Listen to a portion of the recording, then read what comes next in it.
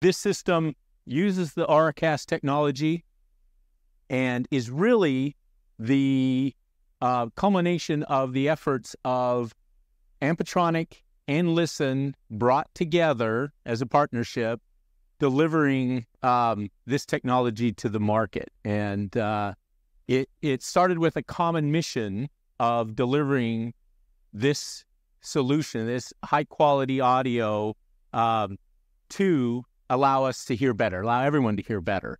And so, Sam.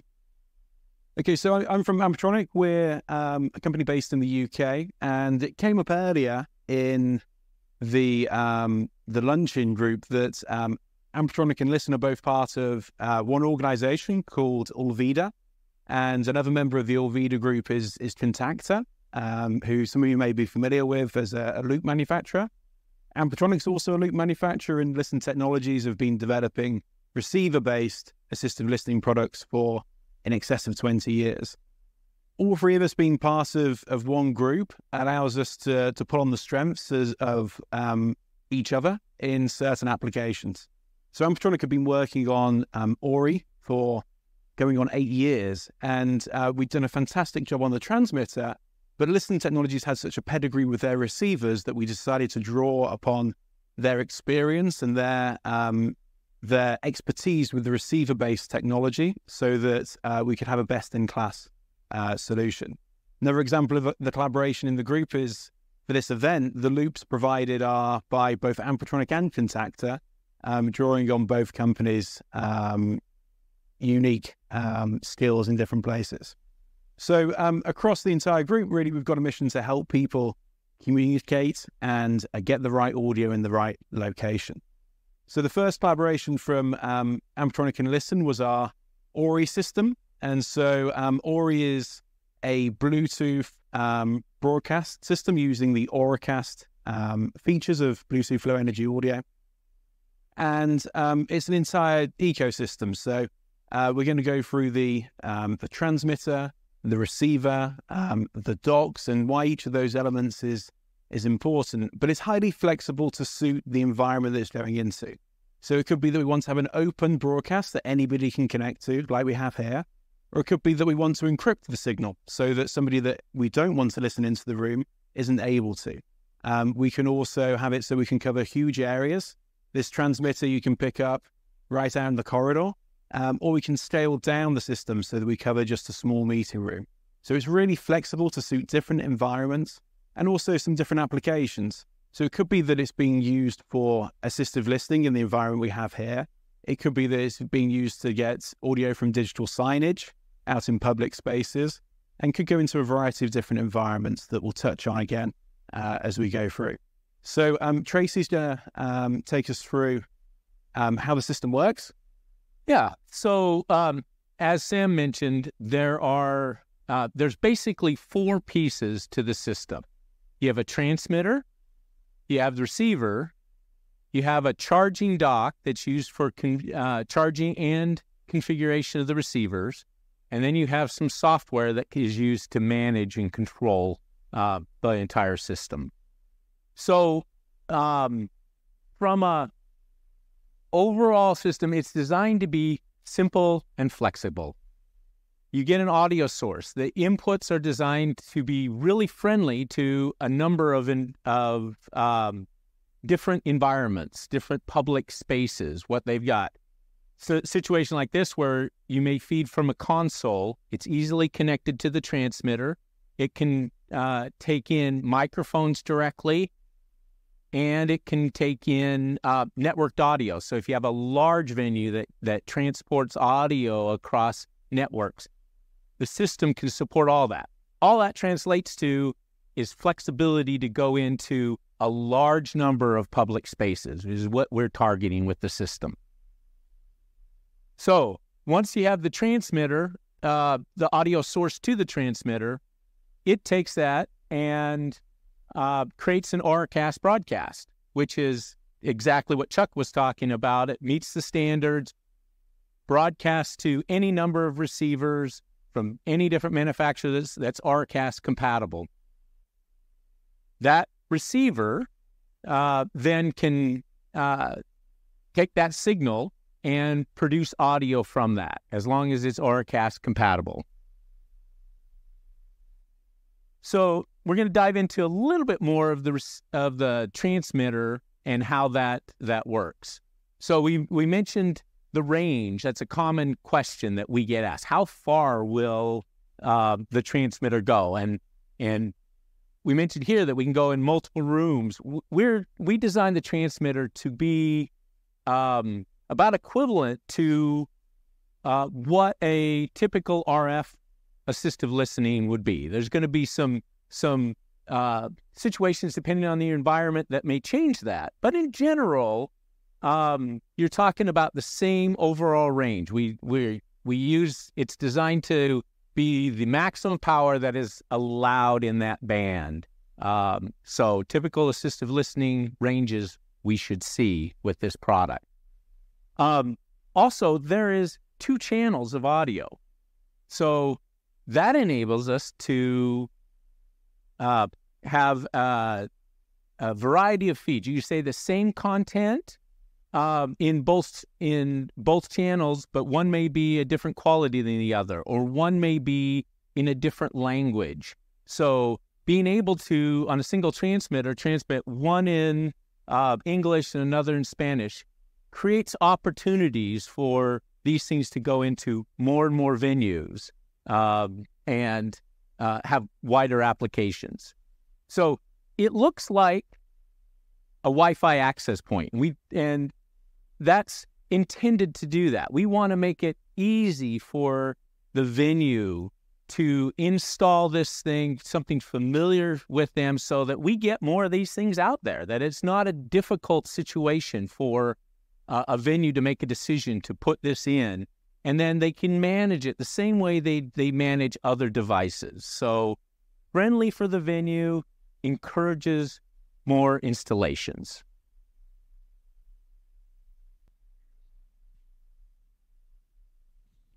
Sure. So with the system, it's been designed so it can coexist with other technologies. And we've got an example shown here of a loop amplifier and a Ori transmitter. And it's not dissimilar to what we have in this room, actually. So in this room, we've got the audio going from this microphone and all the microphones we're wearing into the mixing console in the corner of the room. And then we have a feed coming out for the assistive listening. It's just one output from the desk. And that signal goes into the loop amplifier and then out of the loop amplifier into the Ori system. We could do it the other way around as well. So we go into Ori and then out into the loop, but they're coexisting with the same input to the system. So you should be getting the same experience regardless as to whether you're listening through the loop or through the Ori system in here. And it's not that uncommon to see what we call hybrid systems in the real world at the moment as well. So loop is a fantastic technology. It's where Ampetronic comes from, but it does have some limitations. And we find in theaters, for instance, they might put a loop system in and also have an infrared system so that they can hand out receivers easily, and also use multiple channels so they can do audio description for the blind, say, or have multiple languages available in the same space. And so we're expecting there to be plenty of applications where you have loop and Ori, or maybe have Ori and infrared, a hybrid selection of different technologies in the same space.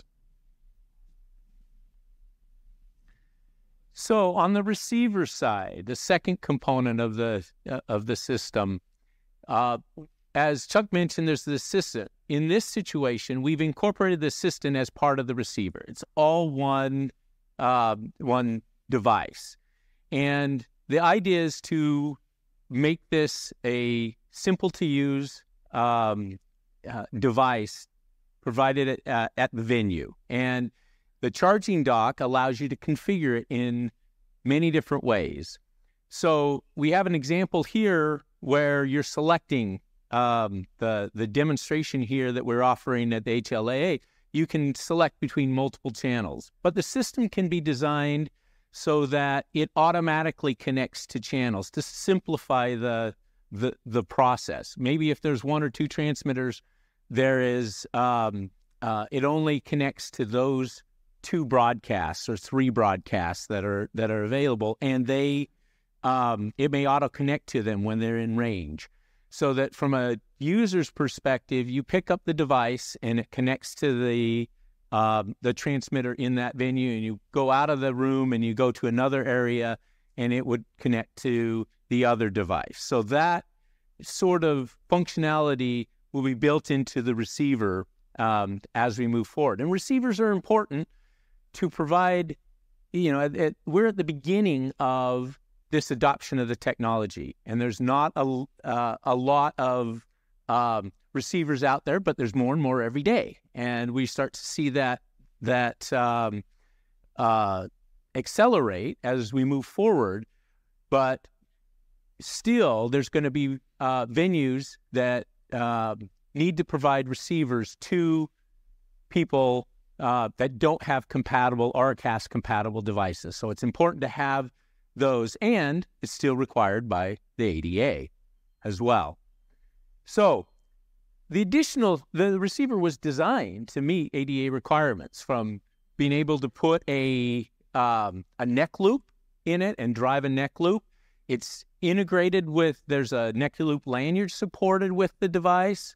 The volume levels, all the aspects of the receiver is designed to be flexible to support a wide variety of hearing applications. And I didn't mention this on the transmitter, but in the transmitter, it was targeted for assistive listening devices, so we have automatic level control that equalizes levels so that talkers appear at the same language, even if I'm talking more quiet than someone else. And I naturally tend to talk. So that's incorporated in. Some filtering to optimize for intelligibility is all part of the RE system. And there's a number of accessories that are associated with the receiver that can be provided by the venue. It supports, as we mentioned, neck loops, a variety of headsets, and even devices that you bring your own, as long as they're compatible with a 3.5 millimeter jack. And as time goes on, compatibility will increase with a large number of Auracast receivers that reach the market, including earbuds. As Chuck was talking about, you're going to be able to use earbuds and other hearing devices coming into the venues with the RE system, all compatible, all being able to improve hearing to the participants in the venue.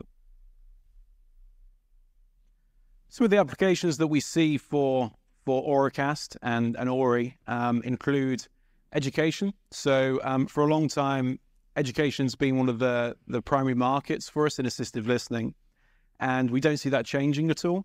In actual fact, when introducing Ori, we've been talking to some of the universities globally who might not have even implemented assistive listening at this point, who are now all of a sudden looking, okay, we can cover all of our spaces very quickly and implement this new technology at a speed that they couldn't with other solutions. So education's one that we definitely see as a good application for Auracast. Corporate boardrooms, as well as meeting room spaces, and government facilities, we see as good applications for Auracast.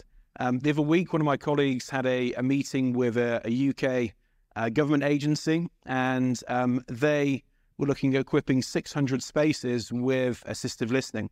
Again, they didn't have a provision at all prior to deciding to implement a solution. They were looking at Loop to begin with, and they are still looking at Loop alongside Ori, so that they've got the ability to interface with both current hearing aid users and people that get the new devices as they become available to the market.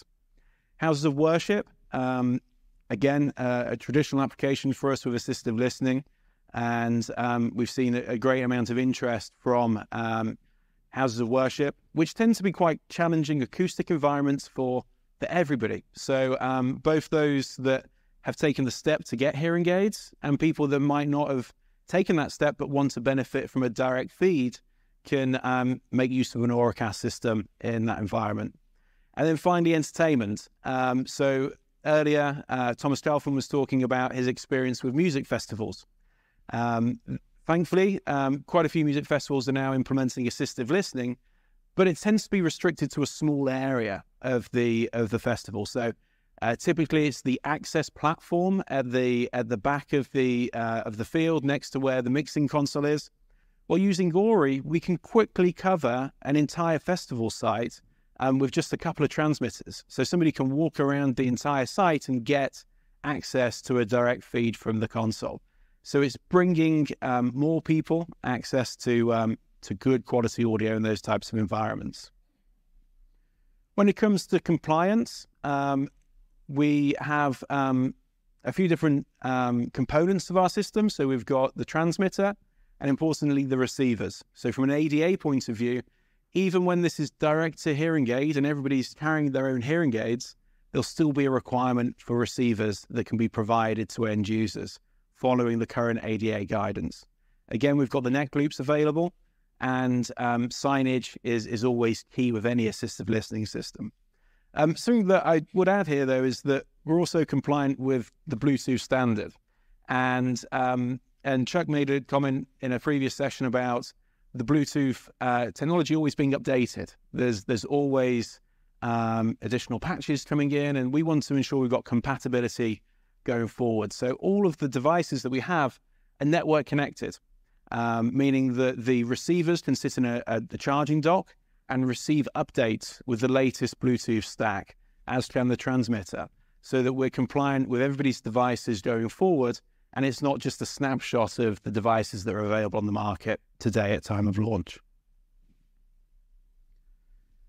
So Auracast is an additional technology that's available for assistive listening, but every technology, we believe, still has its place. And so hearing loop in particular is very good in transient environments, and we really need to see a large number of users with their own devices to see the same kind of benefit as hearing loop in those transient environments. It's a matter of when, not if. So when the end users come and have the receiving devices, we see Auracast as a good application. But a counter loop, for instance, we're not saying that Auracast replaces counter loops today because it's somewhat a complex issue to try and solve there. RF could still be useful in large spaces where we're looking to cover an entire bowl of a stadium. We might want to look at an RF solution there so that we get the coverage. Although, again, we'll get there with Auracast as we get more experience of the systems in the field. IR is a very secure technology. You need to have line of sight to be able to receive it. So if we're looking at doing courtrooms, for instance, we want to know that when we shut the door, nobody outside can hear into the courtroom. Ori, being a broadcast, could be picked up outside, although we can issue encryption keys to secure it down. But there's pros and cons to all of the different technologies out there. Audio over Wi-Fi is another one that, if you're looking at high channel counts, could be that makes sense as a technology for you. There's no one-fits-all solution today. Right. Yeah. And as the systems evolve and Auracast evolves, we're going to see more and more overlap as we move forward, and new innovations that help take care of those cases that we talked about, such as counter loops and